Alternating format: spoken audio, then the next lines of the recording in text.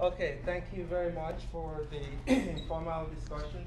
My name is Dele Ogunsetan, for those who are visiting us for the first time in this series. And this is something we do every other week to bring distinguished speakers to our campus. And today I'm delighted to introduce Pauline Lubens, who has been in contact with the UCI program in public health for about 2 years, and we're lucky to have her in our midst for this quarter, and hopefully it's just the beginning of a longer term interaction. So she you heard that, right? Okay. Works with us and also at the UCLA with the National Children's Study Community Engagement Unit.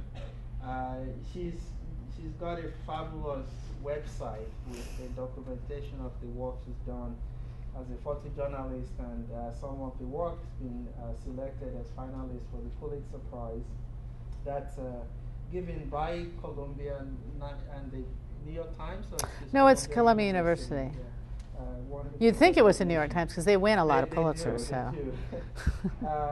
But she completed her MPH at Johns Hopkins in a track that includes health and crisis and humanitarian work. And she's traveled twice to Iraq to cover the war, and both times working independently of the military, so not an embedded photojournalist, and focusing on the impact of war on civilians. She also covered the first Gulf War, photographing refugees in Jordan who fled Kuwait when Iraq was invaded. After that war ended, she traveled to Kuwait and southern Iraq to cover the aftermath. Since returning from Iraq in 2004, she has focused a lot of her coverage on the impact of the war on people who live in the community. Wounded soldiers, those with post-traumatic stress disorder, Gold Star families, Iraqi refugees, activists on both sides of the war, and families of deployed soldiers and Marines. What she's had since that period is looking at all of this from a trained public health perspective, and this is what she'll share with us today. So thank you again for being with us.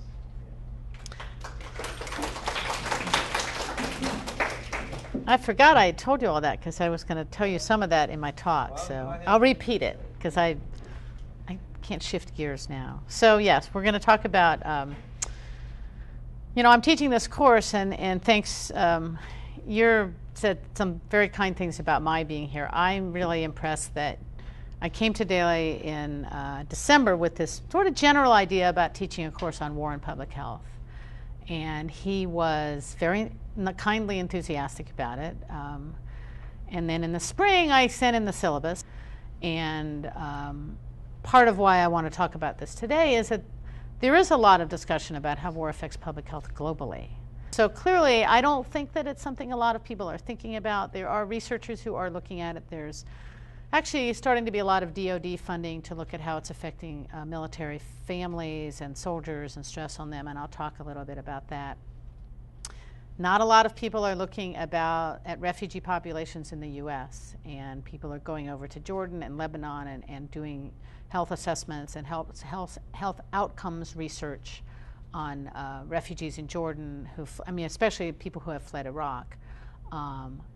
But we have and I'll talk about this later too, there's a population of refugees here that have not just fled the war in Iraq, but previous wars. And there's a strong public health component to that as well. And most of the public health component, admittedly, is mental health. But mental health has a major effect on public health. It has effect on families, communities, violence, and I'll talk about all that. And in fact, recently, the reason I think this is a really important thing to continue looking at, and I hope there are researchers that will continue pushing this and informing policy, is if you recall in the recent budget debate, they said, we could save trillions of dollars by ending the wars and bringing troops home. My feeling is save at least one of those trillion, because I think that there's going to be an enormous cost and a lot of work to do to rehabilitate people, both physically, emotionally, mentally, their families. And so I don't know that we're going to save trillions. I mean, we'll save trillions, but we need to set aside some of that funding. And right now there's quite a bit of funding. The White House has funding every year for meeting the needs of military families. You know, my fear is that's going to dry up. And these are they didn't volunteer. You know, you can say soldiers volunteered. Soldiers will get access to benefits from the VA, though I don't believe that reservists do. And if anybody here knows, I may not know enough about it. So there's, you know, this is a war that's being fought by people in the community, not just people who volunteer to be active duty. So for lots of reasons, I think it's an important issue. And I've always been the kind of person, even when I worked in journalism, that while everybody else was looking at one thing, I'd be like over here going, taking what some people call the contrarian view. And I think that this is something that it served me well, but I also think that I spent most of my life asking the question, why? My license plate when I lived in Michigan just randomly was 977Y. And I was coming out with the work one day with my boss, and he's like, oh my God. He said, that is a personalized license plate from you, because it's an important question to always ask. So what am I going to talk about today? I'm going to tell you a little bit more about my journey from photojournalism to public health. When I was at Hopkins, well, one of the last stories I did when I worked in journalism was about Iraqi refugees who had moved to San Jose from Baghdad, and I forgot I forgot the title of it now, but from Baghdad to something. Anyway, I decided to call my journey is actually from Basra to Baltimore. That's what I was saying at Hopkins, because I think my experiences in Iraq were the thing that finally motivated me to do this. I had thought about public health over the years because I'd always been attracted to health-related stories and stories that were really more about health policy. One of the very first stories I did was there was a time when the living wills or the documents that people sign to say how they want to end their lives if they're ill, there were a time when those were not always legally recognized. And I was working in Michigan, and Michigan was one of the states where they weren't legally recognized. And I thought, wow, people should be able to, you know, there was a lot of talk about people being able to take control of how they ended their lives. And so one of the first stories I did was a personal journey, focusing on one woman and her decision. And so my methodology, which I didn't call it that till I went to grad school, I used to call it a way of operating, but it is a methodology, was to talk to what I now know are key informants, meet with groups of people, and even do almost what I now realize are mini focus groups, and identify the issues that are really salient in that community, and then as a journalist, find like an individual or family whose life reflected those themes that people identified as salient themes. I called it Baghdad to Baltimore. And then I'll talk about, again, why war is a public health issue, but more importantly, why war is a public health issue in this country. And as I've said already, it's a very much neglected focus. And then finally, in case you're wondering, and I guess even if you're not, I'm going to give you an overview of running through some of the issues that I think are the public health issues that are affected by war and how it affects the community. Bear with me, I'm a little bit of a technophobe. So I was a photojournalist for over 30 years. I was 12 when I started. Much of that time, as I've already said, was a focus of putting a human face on stories that were in the news or issues that were being debated publicly. And when I did have the privilege to travel to any conflict zones, my mission there was to cover the personal impact. And I'm a believer that obviously there's a strong relationship between the personal impact and public health, how it affects people individually. Communities are made up of individuals, and the personal impact of something ultimately does affect public health. And again, a lot of this, I guess, is sort of focusing on the mental health aspect. Do we need to turn the lights down? Yeah, a little bit. Okay. We're not going to show a lot of pictures, but Oh, you're not? not a lot. No, just a little. I mean, can you guys see I'm going to show a couple videos, but very short clips. Okay, all right. So as you were already told, I was in Iraq twice, covering the impact of the war on civilians. And then when I came home, I really decided that I wanted to focus on how it was affecting military families and soldiers and their families. And it really started with, I don't know how many of you, is anybody here from the Bay Area or Silicon Valley? Okay, so you know Palo Alto VA is about a mile from Sand Hill Road, which is I call ground zero for venture capital and the technology boom. And the bubble was huge at the time, and there were all these people working on Sand Hill Road making 6-7 figures, which I'm not opposed to, and I wouldn't object myself. But meanwhile, a mile away were people recovering from wounds that they'd sustained in the war. And there's, whatever people think about the war, whatever your feelings are about war, and I'm not traditionally a strong supporter of it, people are bearing a burden of it that other people are oblivious to, and young people saying, oh, I'd go too if I could, but I've got this job as a headhunter. So I felt it was really important a mile away from Sand Hill Road to really put a human face on the war. And it took a while to convince the Veterans Administration to let me do that. And that was really the beginning of this journey for me, because I did a story on an individual soldier, and then I realized, of course, it's about more than that. It's about resources. It's about health systems. And more importantly, it's really about families and the role of the family and how it affects the families. And he had a wife, he had a kid, everybody on that floor had a wife and children. I also realized some of the other things I'll talk about, which is that a large part of the VA population now, the young population, people are not there because they got injured in the war. They're there because they got injured after they got home. That's because of effects of the war on them. So just there's not a lot of facts, and there's not a lot of data in this presentation, but anywhere from 1.5 to 2 million have served in Afghanistan and Iraq. These are some of the figures on killed versus wounded. This is a little more graphic illustration of it. So if you think about the wounded, they come back to the community. They come back, this is where to me, this is where the public health and community health impact comes, because there's a high rate, as I'll talk about later, there's a high rate of PTSD and other disabling injuries, and someone's got to take care of these people who are disabled. They're no longer able to support their families. Their families are taking care of them. It affects their families. It's, to me, this huge effect that I don't even know what we're going to see until they all get home. Wait, I'm going to go back, sorry. Okay. And so to put that in context, after the Vietnam War, we saw elevated rates of PTSD. This is where we started to see, or at least pay attention to, a lot of homelessness and substance abuse. There's still research being done to confirm the role of chemical weapons there.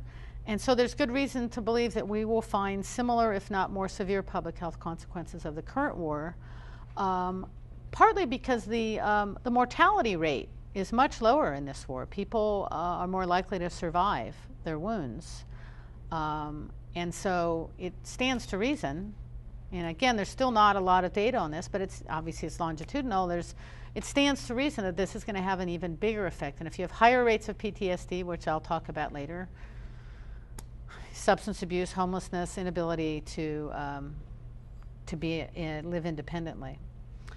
And then the final thing I'm going to talk about is this is sort of the list, and these are the various things that I'm going to talk a little bit about. This is going to be more of an overview, and I think it's to give you a way to think about it. Maybe for some of you, I think it could inform research that people should be doing or might do.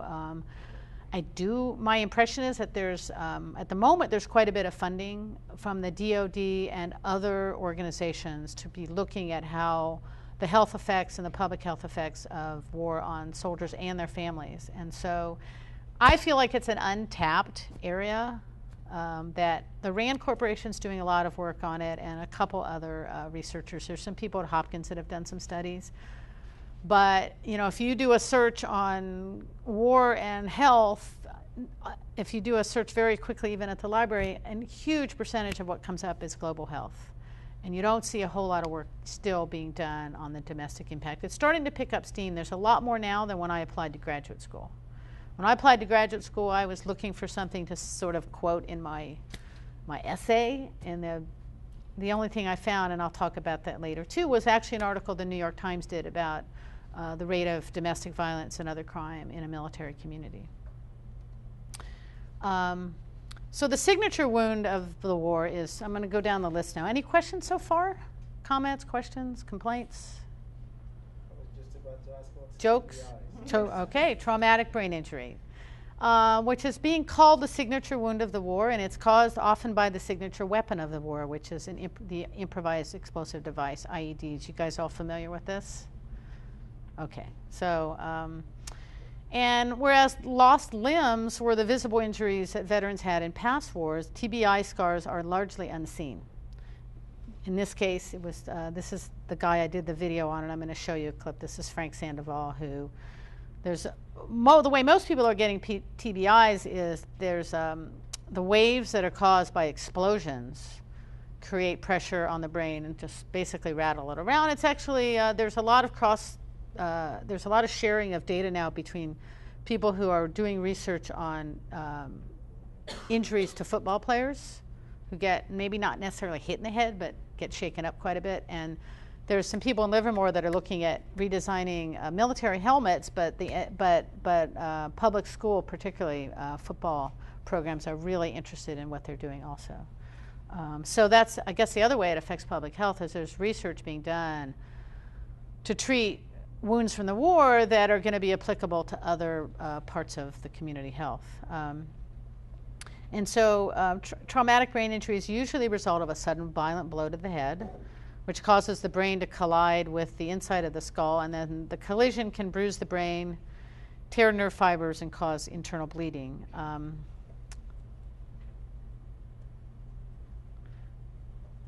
But as I said before, a lot of people are coming home with TBI that don't even know it yet. A lot of it's undiagnosed. There's a researchers are starting to see a pretty strong correlation between TBI and PTSD, and it's sort of a volatile mix. In some cases, I know with Frank, his neuropsychologist said that the only good news is because he didn't remember the incident, he doesn't have PTSD. Yeah, I don't know which he would rather have had. So I'm going to show you just a little bit, mostly so you can stop hearing me talk. I'm going to show you a little bit of this video. And when you look at the video, I want to take note that, as I said, I thought that this was just going to be on how it affected one person's health. But it's pretty evident, even in the clip I see, and think about it as you watch it, that it's about the system, it's about resources, it's about the family, and the VA and the staff at the VA taking care of these patients is starting to take an emotional toll as well. And so you have, I don't know that anyone's really looked at rates of PTSD or other kinds of anxiety or stress disorders on employees at the VA, but up until this war, they were used to dealing with older patients who lived to be 70 or 80 and then eventually died because of a lot of that was age-related illnesses, and now they're seeing a lot of young people come in with pretty awful injuries. Some of these are the same age as their own kids. And so I'll show you this clip real. He apologizes a lot. Oh, wait, hold on. I need to, I'm not hooked into the audio. Oh. I may have messed that up. Is there a, uh-oh. It's not a silent video. Yeah. I don't see it. Sorry. That was the one thing I forgot to ask about. Used to be in there. There's no random chords. Yikes. Yeah, they're Okay, guys. I think they're only 4. Does this work? No, it's not that. No, but I could put this up against the... No, this is light. This is a light. Wow, there's no microphone. Uh-oh. Yeah, I think we'll have Oh, to no, you have to actually... have plugged it into the computer. Laptop, computer, video. Well, no, but it's going to be on the laptop. Yeah. Is that audio? Uh-oh. I Yeah, can't... if Let's it's see. Can you try it again? Do not apologize to me. No, it's No. not. coming from Not, this. not Hmm. plugged in. Oh, here. There it is. Oh, there we go. Okay. Glad somebody knows what they're doing. There you go. That's it. Got it? Yeah. Okay. Sorry, guys. Thank you. I don't know. You can also Otherwise, I adjust don't know what I would have done. What? You can also adjust the sound. Play it again, I think. Oh, I see. I have to. You have to make it a slideshow again.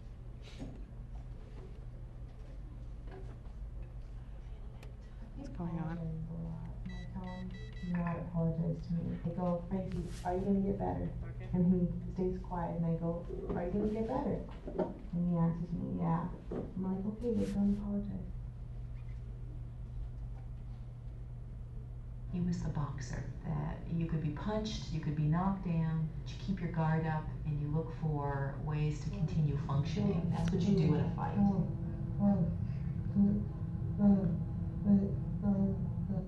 your large toe. When I move it up, if you feel that I'm moving it up, I want you to Good job, Frank. Nice job. Do you feel it, Frank? Come on, pull, pull, pull, pull, pull. Good. I love it.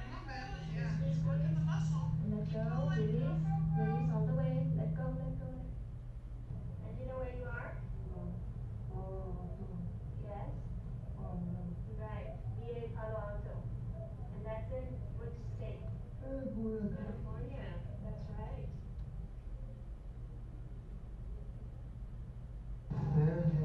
When Frank has a tough day, then, I gotta have a tough day too, but we'll look to the next. You both picked the right partner.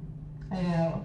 I don't see, me doing this with anybody else. I don't, and even Frank said the same thing.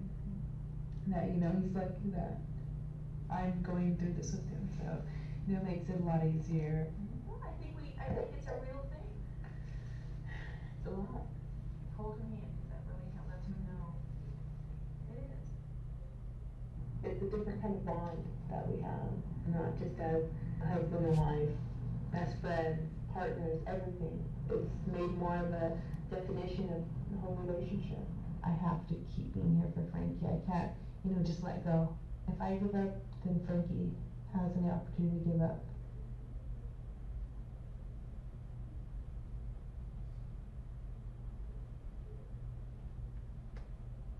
There we go. You ready? What? Walk? We'll walk. We're gonna stand now first. Awesome. Good.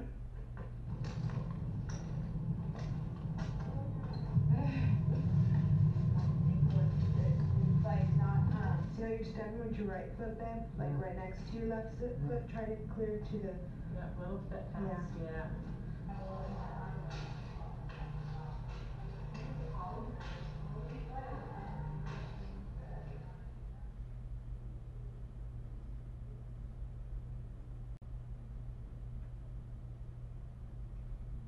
I get upset with him because I know he can do everything that they're asking him to do. If you're so tired, then we can't go off to dinner then.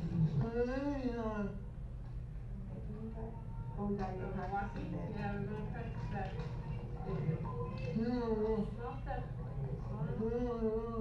Yes, I do, baby. I want to practice all I can. Because we're going home shortly. So, he's not one to give up. So I can't just let him cry and get frustrated and not want to do anything anymore.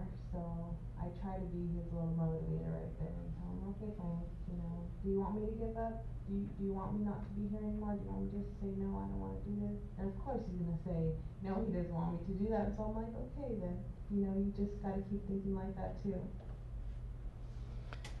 So, and that's just a short clip of it. It's like a 30-minute piece, but, his wife was only 22, 23. She was in high school when 9/11 happened. So she's very young, and she's bearing this incredible burden. And at the time, I remember thinking this was going to be the rest of her life. Now, I don't know how many of you are going to go watch it, but I'll give away the ending. Frank went home. He was okay. I mean, as okay as he was ever going to be. He actually ended up coming back for some routine surgery to repair that, to put a bone flap in, and he actually died from the surgery. So his wife, of course, had gone through this incredible thing with him, and even, said to me, was it all worth it? And so, of course, I can't even imagine the long-term effects on her. They had a 5-year-old child who had seen her father in the hospital, who had seen her father go through all this, who lost her father, had to, come to a funeral, bury her father. Frank was not just going to support his family, he was going to support there were other relatives counting on him. I remember even before Frank died thinking Frank is not going to want to live like this the rest of his life. He was a very traditional guy, sort of this big, macho, strapping guy, married his wife, was going to take care of her. And that was not, he was actually going to probably be better off physically than he was. He couldn't talk, and that was going to be his biggest issue. People assumed that he was cognitively impaired, and he wasn't. So there was that kind of stress. He had always wanted to go into law enforcement and be, in the FBI, and he would still talk about it, and it just wasn't going to happen. He was going to live the rest of his life dependent on his wife. So this was what started bubbling up for me, how the ramifications of this are huge, and I myself don't know what the solution is, but I felt like I wanted to be more part of that than just photographing it and hoping somebody else would go, oh, gee, that's really a shame. And then what? So here's a few figures. 1,800 U.S. troops have suffered visible traumatic brain injuries. 30% of troops who have served for 4 months or more are estimated to have unseen TBI. And because they're unseen, the diagnosis, as I said earlier, is often delayed, and the public health effect of that is exacerbated by the fact that it's often TBI is often accompanied by unexplained behavior changes, erratic behavior, abusive behavior, or just behavior that leads to negative outcomes for both the person behaving that way and the people who come in contact with him. Sufferers of TBI also have vertigo, loss of memory, chronic headaches, difficulty concentrating. Some have cognitive damage, adverse personality changes, and depression. And at times the result is permanent brain damage, which requires at minimum extensive physical therapy, and at minimum recovery is often incomplete. I mean, Frank's was sort of an extreme case. Most TBI is not quite that visible. His was just sort of his luck that the part of his brain that was damaged affected his speech and affected his swallowing and his ability to eat, because obviously he wasn't cognitively damaged, but people couldn't tell. And his own buddies came to see him when they came home, and they were really concerned that he was cognitively impaired. But the bottom line is that you have permanent disability here, and you have people who will be unable to hold jobs. And there's also some research that says that there's an increased risk of Alzheimer's later in life among people who have TBI. So these are all health issues.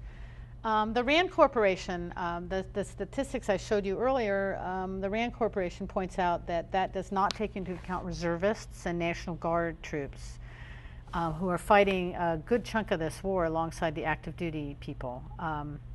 And again, considering that reservists and National Guard troops are more likely to live in civilian communities, the connection to the community's health and public health is pretty clear. So then there's PTSD and mental health, other mental health issues. We know a lot about the role of the spread of infectious disease due to war. We know the history of smallpox and war. I don't know if all of you do, that there's a strong link to that. Plus, there's increasing evidence of the role that war plays in the transmission of HIV/AIDS now. In terms of, you have people in refugee camps, you have uninfected people coming in contact with people who they normally not come in contact with.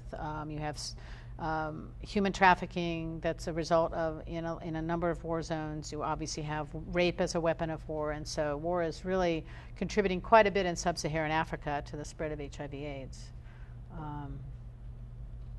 But there's really no measure, but there's not been much measurement of the historical mental health impact of war, because for the most part, people didn't pay a lot of attention to it. In the old days, people went off to war, they fought, they came home, they got jobs. I mean, I really wasn't, my father was in World War II, and I didn't realize till I really became more versed in this topic. He clearly had PTSD. First of all, my mother says that his family tells her that he was much mellower before he went off to war. And I won't go into too much detail, but it turns out, when he came home from the war, we were always told that he went to live with this aunt of his because he'd lost a bunch of weight and she was going to fatten him up. His mother had died. He had terrible emotional, he was a wreck emotionally, apparently pacing around and having awful flashbacks. And I never got a chance to talk to him about it. I found out a lot of this after he died. But no one talked about it for that, particularly in that generation. But even after Vietnam, people really weren't acknowledging it, though eventually, it was eventually universally acknowledged, and there's the measurement tool for it now, and that is in many ways a legacy of the Vietnam War. A lot of veterans just didn't talk about it, and not much attention was paid to it. But there's some data now, and this is from a number of different studies that have been done, that probably one of every 20 veterans, and the symptoms, bad dreams, irritability, and flashbacks, are symptoms of PTSD. Korea, up to 30% may have symptoms of PTSD, but these are not people who it was identified at the time and have been treated for it. 30% of Vietnam vets have suffered from symptoms of PTSD. And so here's what we know so far about the current veterans. But a lot of people say this is definitely an underestimation, because this is the people who've self-identified, who have sought treatment, who are willing to talk about it. These are stark numbers, and they continue to be in flux. But given the prevalence of TBI and its association with PTSD, it stands to reason that these numbers are going to increase. And the other element to the PTSD prevalence is that there's some research being done on levels of PTSD and other stress disorders on families of veterans. And multiple deployments is making it, each time someone's deployed, their PTSD gets worse, the family's length of deployments and number of deployments, there's becoming an association with how that affects families. According to a VA report in 2007, the number of service-connected disabilities for mental disorders doubled from the years 2001 to 2005, which is the last year that it was really reported, and with mental disorders accounting for about more than half of all the 100% service-connected disabilities. When you get out of the service there's a ranking of disabilities, and it sort of depends on, is it a leg, is it an eye, is it an arm, what percentage, and half of them now of the 100% service-connected disabilities are due to mental disorders. Any questions so far? Go ahead. Oh, I was wondering if with the people that go and enlist in the army, like, they have certain characteristics.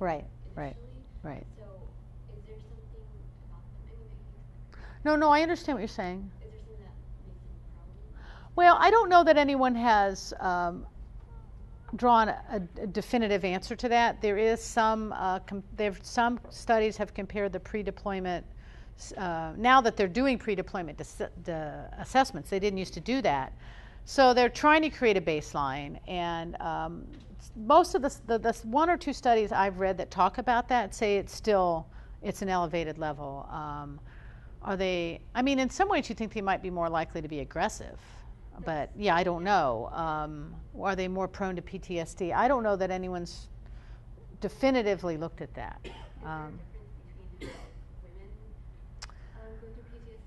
They're just starting to look at that, and nobody seems to agree. I mean, you guys know when you read studies, it says at the end this needs more study. Well, it actually needs funding, but no, I read a couple, and they didn't really agree with each other, and they wanted to factor in other resiliency. The last study I read said that the resiliency appears to be about the same, but women are more subject to stressors that are outside of the deployment. There's family pressures. They may be more susceptible to post-deployment pressures than their male colleagues. In the war zones, they're more susceptible not just to the conflict, but to harassment. There's a certain amount of sexual trauma that women are facing. So that's definitely, people are just starting to look at that.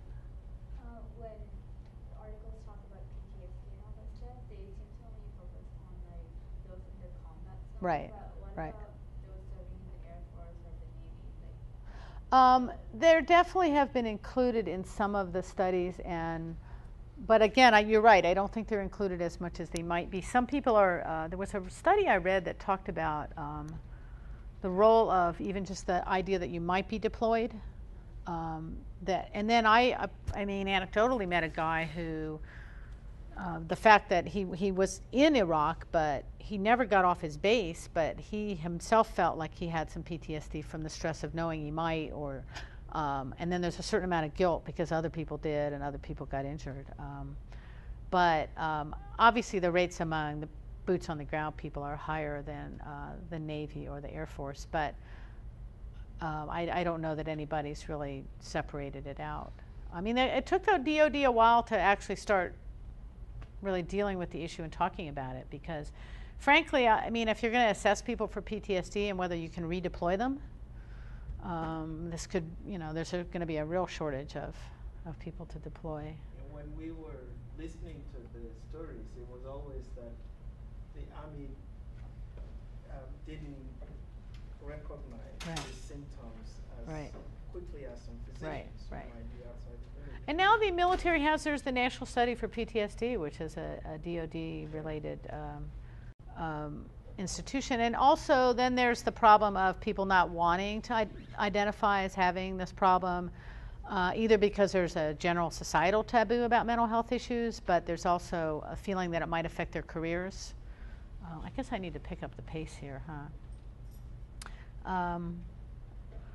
I was going to show you a short online piece, but this is I did a story about a guy just talking about his PTSD and talking about how in the war zone, you just you suck it up, don't talk about your emotional reaction to things, wait till you get home, and then when you get home, does the community really want to hear about it? Does your family really want to hear about it? And so again, this is what makes treating it very difficult.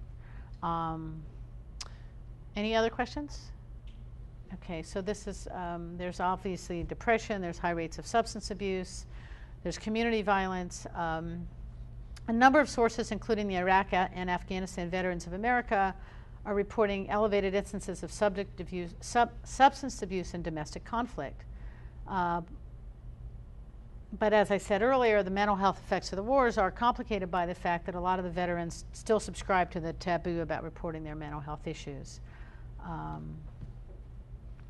So the major difference between the current wars and previous wars, which again relates back to the mental health issues and some of the other public health issues, as I said earlier, we have acknowledged the public health effects of Vietnam, but they're also past, one of the big differences is the multiple deployments that are going on now. And past studies have shown a correlation between repeated exposure to trauma, especially a trauma such as combat, and increased distress with each exposure.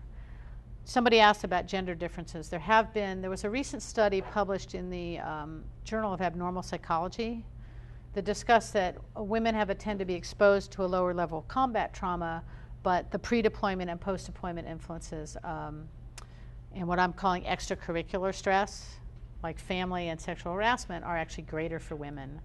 And again, why is this important? Because it affects parenting, it affects family life, and in the final outcome, it affects health outcomes not just for deployed soldiers, but their kids. I mean, the National Children's Study is doing this longitudinal study on health influences on kids, and part of me wishes that they would do the subset of military families and how serving in the war zone affects the health of that child from the day that child is born because of the mental health.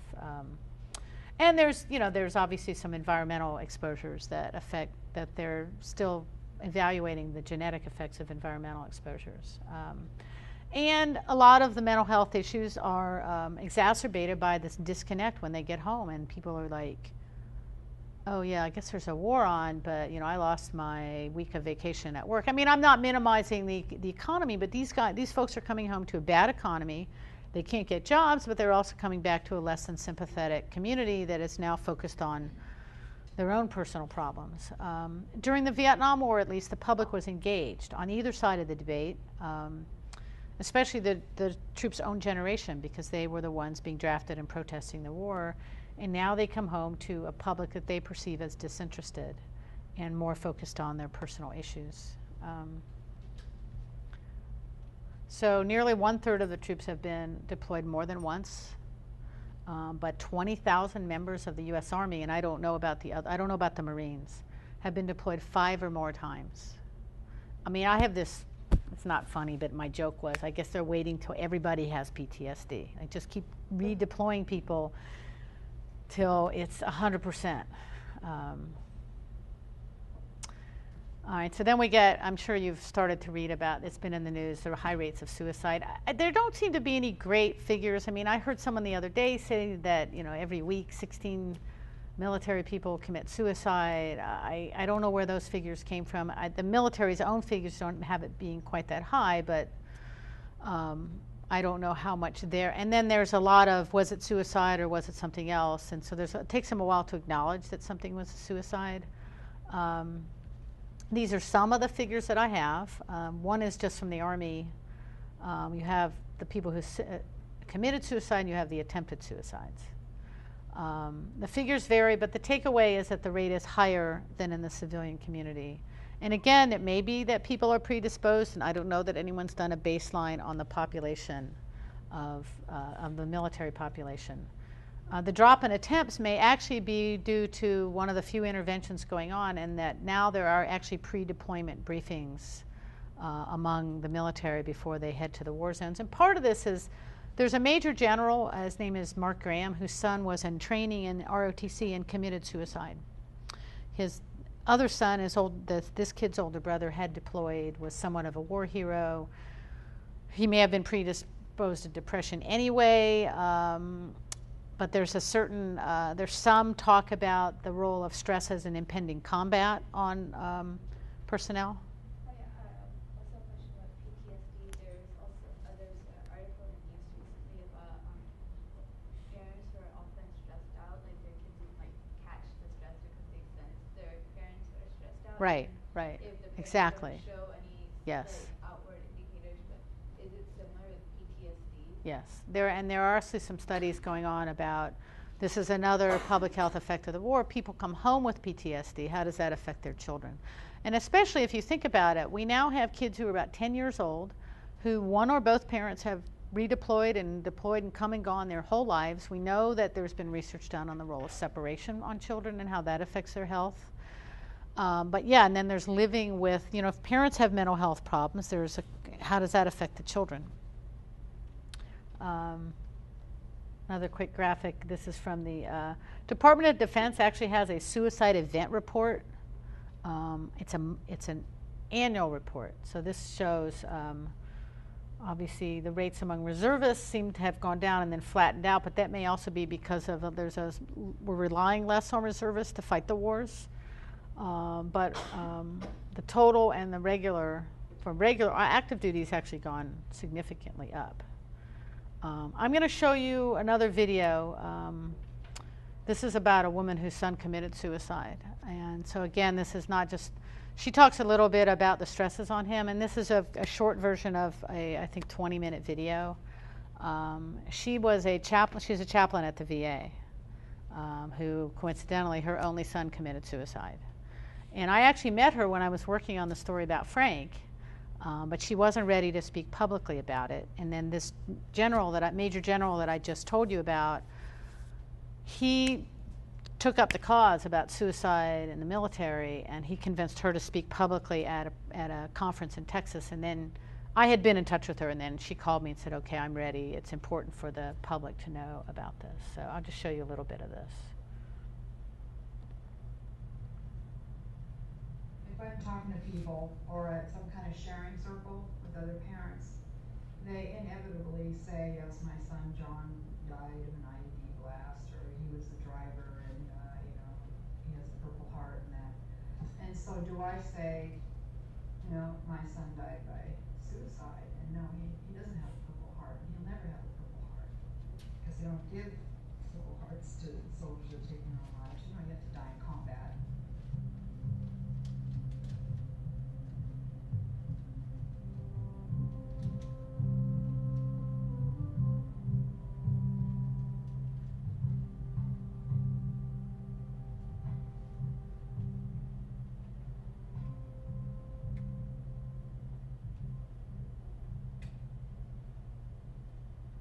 I knew he was keeping up a good front, but I knew that he was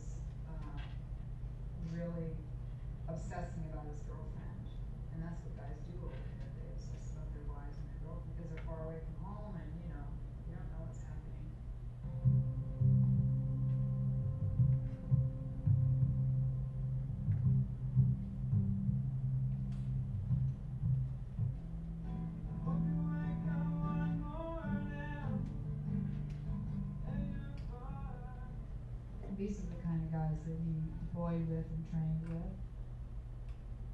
And I wish that he could have met some of them, because some of the guys that I talked to were so much like him, going through the war and coming back. They talk about losing their innocence and losing a part of themselves.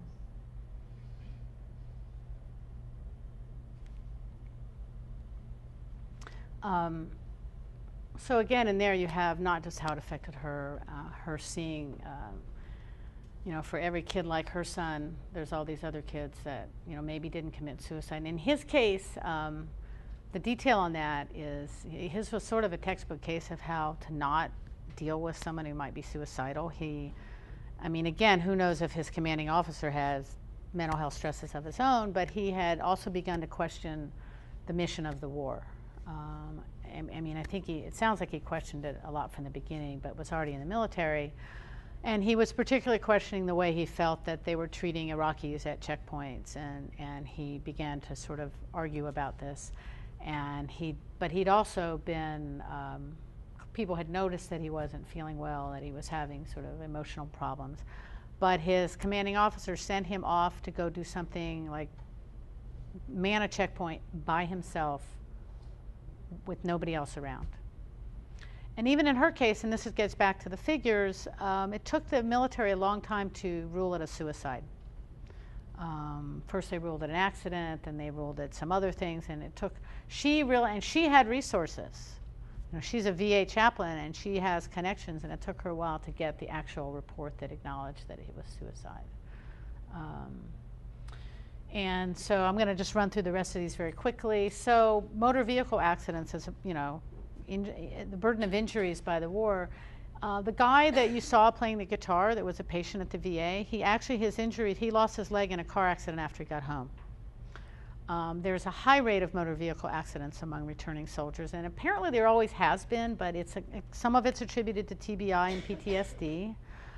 People sort of suddenly seeing something go in front of their car, and when they've just come from a place when that happens, you immediately hit your brakes and you go over the median, but you can do that in the war zone. And this guy who was playing the guitar, who had lost his leg in a car accident, also, he was in the PTSD unit at the hospital. So, and I remember when I first started going over to the VA, I mean, like everybody else, I saw a guy walking around who'd lost a limb. I figured he lost it in the war zone. Most of the people you see at the VA who've lost limbs have lost them in car accidents after coming home. Some people lose their limbs in combat, but it's not as common. A whole lot of the patients now at the VA, the younger patients, are actually there because of injuries they sustained once they got home from the war. Is there any discrimination in, I guess, the coverage or support they receive? You know, I don't know. That's a great question. Because that has to do with them using their veterans' benefits versus the obligation to treat people who've been injured in the war. I don't know. That's a great question. Sounds like a study. Yeah. Everything's a study, right?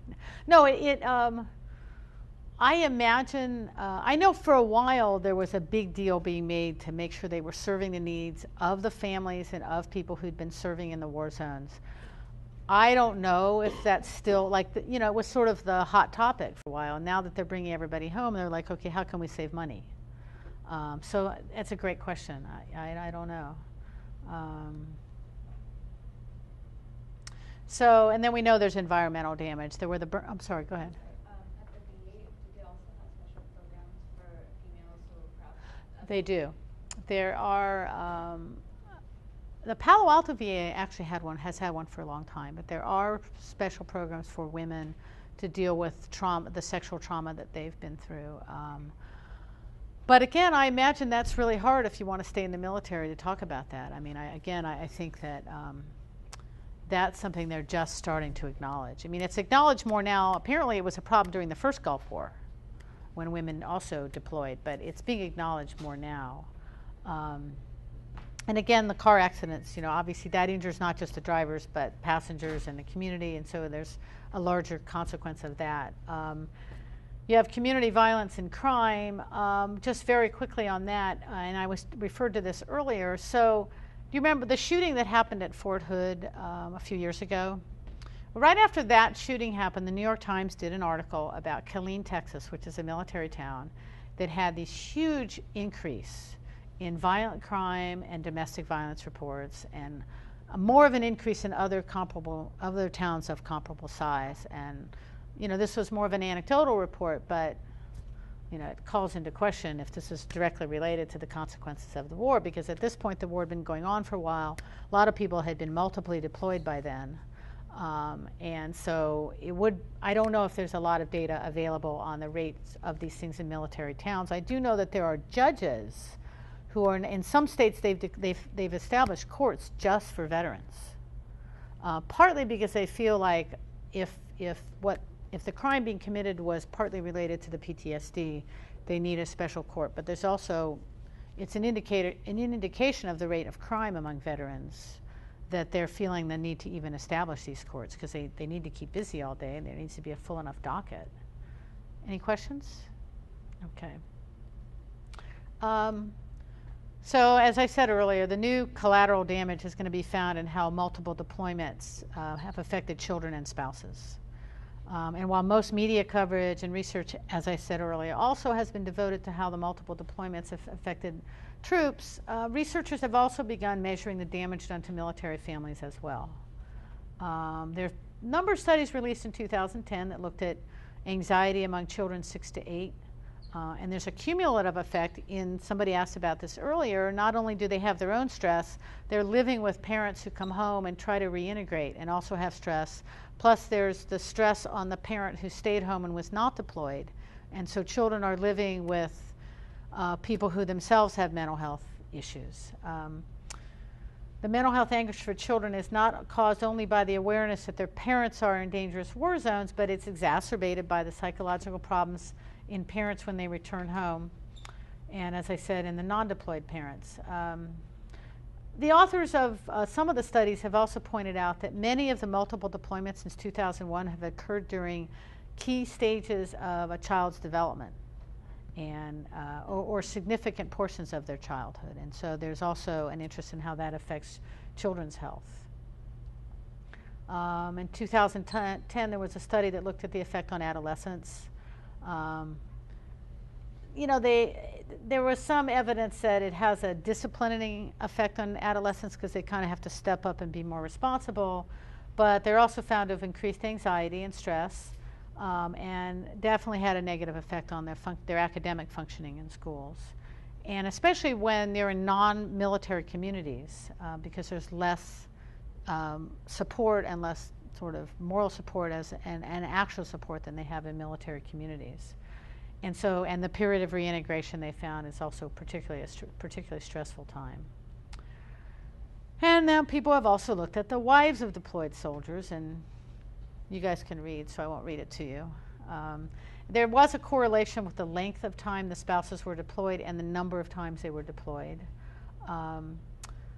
There's a lot of research that's currently underway, so there's not a lot of results yet. But my concern, as I said earlier, is it's really the families and the effects on families that's going to fall between the cracks when funding dries up. We have a very short memory here, and already they're talking about, oh, we need to make sure that we're taking care of the veterans, but the question is, what about their families? And this is really the long-term effect, in addition to the disability in the soldiers. The past few years there's been money in the White House budget for targeting help for military families, but my prediction is that that will dry up. And I'm almost done. I know I'm running a little bit late here. And then, of course, we have Iraqi refugees. And there were, as you know, after the March 21st, when we called it shock and awe, there were 2 waves of refugees. There was a smaller wave at the onset of the war, and then the larger one was in 2006 after the bombing of the mosque in, I forgot, was it Samarra, perhaps? So there's 2 million Iraqis that have been displaced outside of Iraq, 40,000 in the U.S. And I don't even know how many people know that there have been this many Iraqis resettled in the U.S. They've gotten some publicity. Forget the Maryland statistic, I'm sorry, I stole that from my Hopkins presentation. And so this is just a little bit of a distribution around the country. California California and Michigan have the largest percentage. There's a lot in San Diego, and there's a lot up in the San Jose area. They're professionals. Some of them are war widows. A lot of them are professionals, which also creates a different dynamic. And it's also the way in which it's affected health in Iraq, because a lot of that are public health professionals who have fled Iraq. And so Iraq is being deprived of resources, but people are coming here, and there's a lot of stress that they're feeling because they can't do the professions here that they did there, and they can't support their families in the ways that they anticipated. There's also some dangers of, so there's two definitions. There's refugees, and then there's the SIV holders. SIV holders are the Iraqis who worked for the U.S. as interpreters. So these are just a few research questions that I would pose about Iraqi refugees. And the re-traumatization came up because I actually did a qualitative project when I was at Hopkins, interviewing Iraqi refugees in Baltimore, the Baltimore area. And because of resources, they're settled in fairly low-income, high-crime neighborhoods. And every single person we talked to had either been a victim of violent crime or witnessed violent crime. One guy described coming home to his neighborhood, and the cops were chasing drug dealers, and there were helicopters flying overhead, and I thought, wow, this sounds like Baghdad. And this is a guy who'd had to flee through crowds in traffic in Baghdad because of his work with the U.S. military. So, and there have been some studies actually done about re-traumatization. There was a study done, I think, in Long Beach of Cambodian refugees after the war, after people came here and were also similarly settling in high-crime neighborhoods, and how that re-traumatizes people. The cognitive dissonance, which this is anecdotal, but I know I suspect there's more of it than we know, is people are coming here, they're living in the U.S., but they don't feel safe and secure because they're actually angry at the U.S. because the U.S. invaded the country. That's why they're here. And so there's, what does that cognitive dissonance do for mental health as well? And we need to look at the rates of PTSD among Iraqi refugees as well. And I timed this. It's 12:59. So, are there any questions? I'm sorry to rush through this, but. Oh, I know. Oh my goodness! Wow, she's really. Yeah, she asked me to come because her daughter is a student, or on the wait list. She's a student. She's your niece, you said? She's my niece. She's on a wait list in the war and public health class, and I wish it were up to me, but. She asked me to come because I lived the war in Lebanon. So Oh, okay, yeah. From 75 till after the Israeli invasion, and some of the symptoms that you talk about, we had to go through it, especially as a woman. Yes. Because women there, they have to take care of everything. The husband has to go to work, and the women have to be, take decisions that might affect their kids' lives and safety. Will I send them to school today, or shall I keep them at home? Right. There's a bomb, there's whatever. But after I came here, when you're there, everybody's going through the same emotions. Right. So you can't complain. You cannot say, it's affecting me, because it's affecting your neighbor, everybody around you. So when I came here for a whole month, I had nightmares. And I would scream at night and wake up my husband, just scream at him and call his name.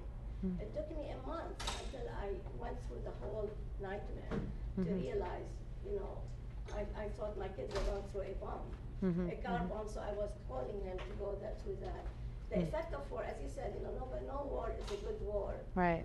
And no matter what, the effect on the woman and the children is unbelievable. Even to me, it's worse than.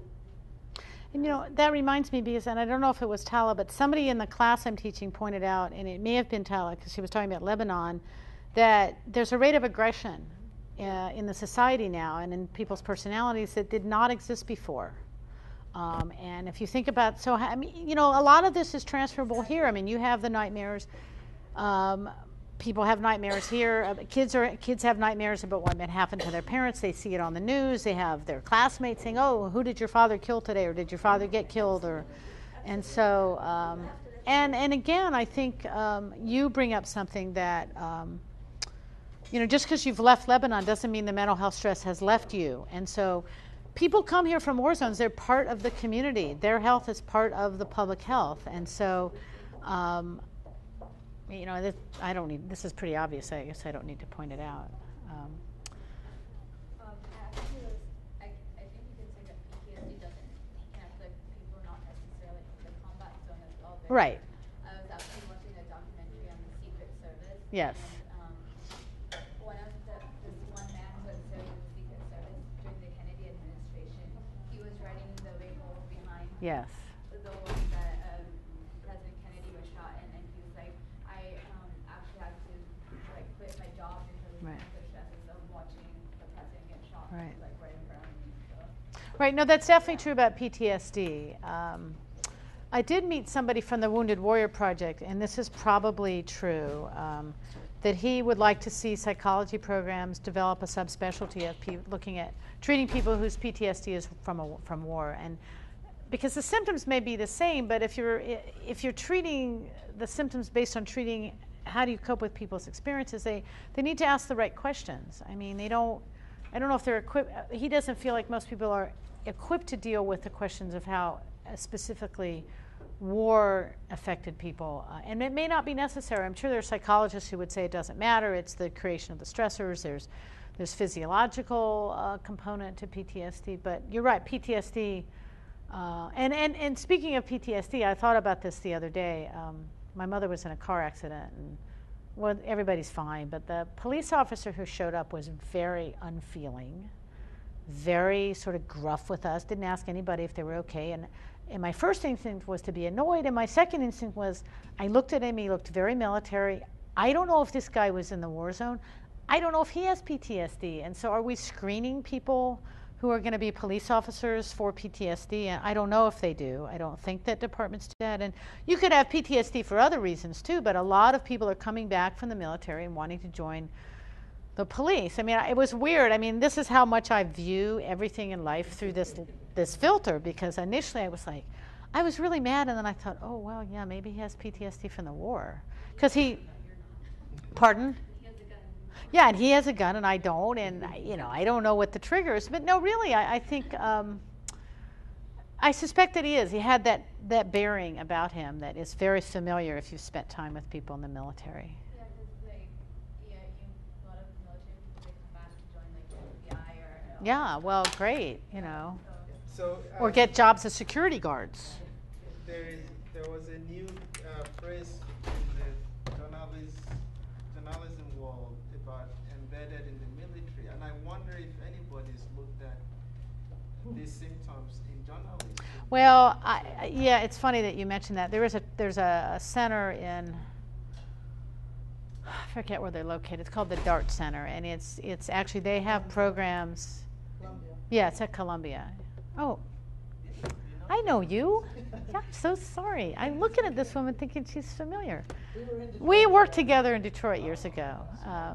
Right, so the DART Center, though, I personally didn't find, I actually called them looking for some help, and I didn't find them very helpful. But, right, I actually, I think one of the many things that would be interesting to do was to look at how it's affected.